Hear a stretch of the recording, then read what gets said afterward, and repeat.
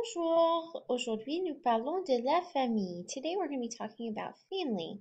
So, the word in French for family, la famille. Remember that all of our nouns in French are either masculine or feminine. We learn articles with them, such as le and la, to help us know if the word is masculine or feminine. So, to talk a little bit more about this, when we talk about family, it's really easy because we're going to use le, the masculine word for the, whenever we have a male, and we're going to use la whenever we have a female. So, we'll do some practice with articles in addition to our work with the family vocabulary. So, la famille, vous avez la mère, le père, la sœur, la sœur, le frère, le frère, le bébé et le chien, le chien. Aussi, nous avons la grand-mère et le grand-père et le chat. I had to add some pets as well. Le chat.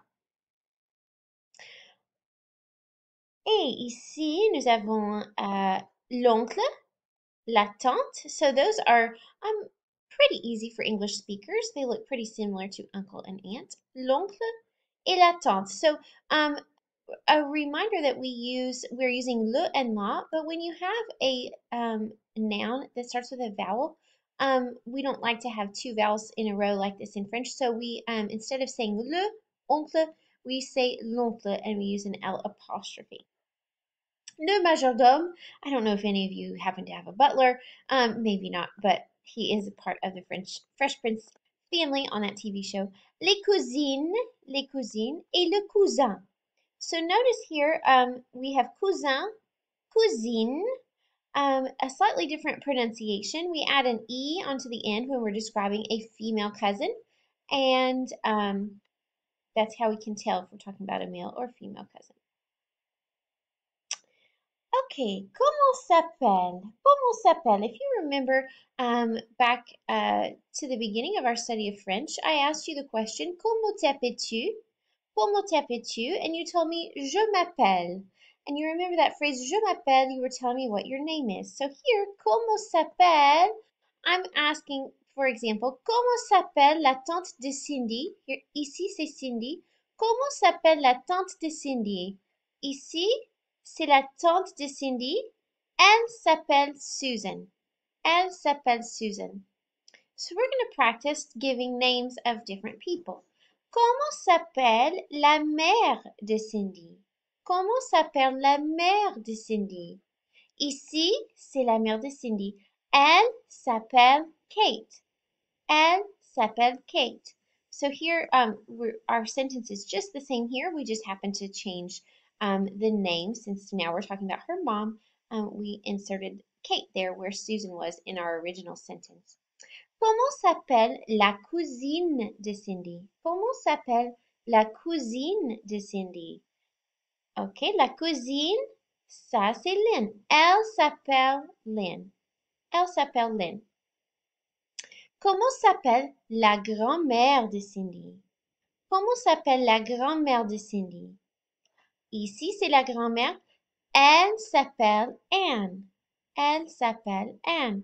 Okay, so we've talked about all of the females in this picture, Lynn and Susan and Kate and Anne. So think about how I might answer the question if I were to ask about some of the males. So, comment s'appelle le cousin de Cindy? Comment s'appelle le cousin de Cindy? Le cousin, ça c'est Billy. So instead of saying elle s'appelle, remember we use il for he, so we're going to say il s'appelle Billy. Il s'appelle Billy. Comment s'appelle l'oncle de Cindy?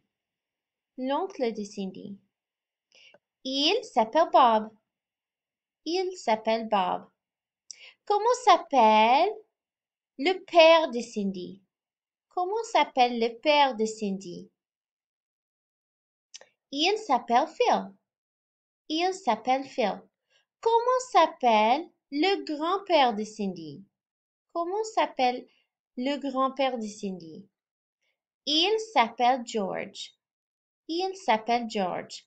So now might be a good time for you maybe to pause the video, maybe take it back a little bit and practice saying those. Il s'appelle for his name is, elle s'appelle for her name is.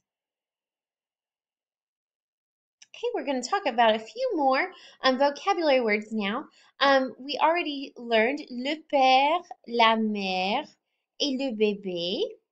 But there's some other ways that we can describe the family relationships going on here. So we have le mari, la femme, et la fille. So for le mari, think of the word married.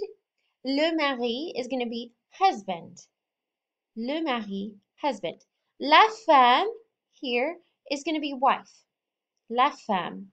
And here, la fille is your word for daughter.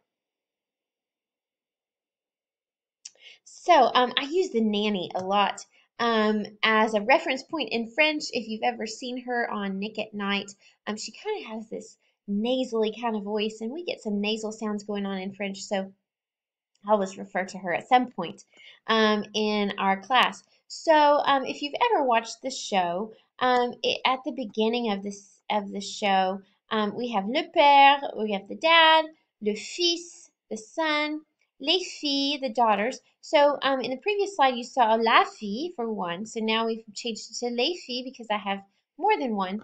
And this word fils is really a little bit unusual because it is a singular word. You can tell that from the fact that our article here is le and not les, but it always ends in s, whether it is singular or plural. So you would just know from the context if somebody was talking to you about their sons or just their son, one. So so in the show we have the dad, the son, the daughters, and she starts out as la nourrice, the nanny. And then I honestly haven't watched it enough to know the whole story, but I do know that they get married eventually. So she then becomes la belle-mère to these children. So here, belle-mère is stepmother. So then these girls become her belle-fille, her stepdaughters, and this boy becomes her beau-fils, her stepson. Interestingly, these prefixes belle and beau can also be added to the family relationships when talking about in-laws. So, for example, for me, I don't have a stepmom, but I do have a belle-mère because my husband's mom is my belle-mère. She's my mother-in-law. So usually you can tell from the context. Someone might give you additional information. For example, if I talk to you about ma belle-mère, I might also refer to her as la mère de mon mari, and then that would tell you, okay, that she's talking about her husband's mom. And a couple more family relationships, or these might not necessarily be blood related to you, but you might have un parrain.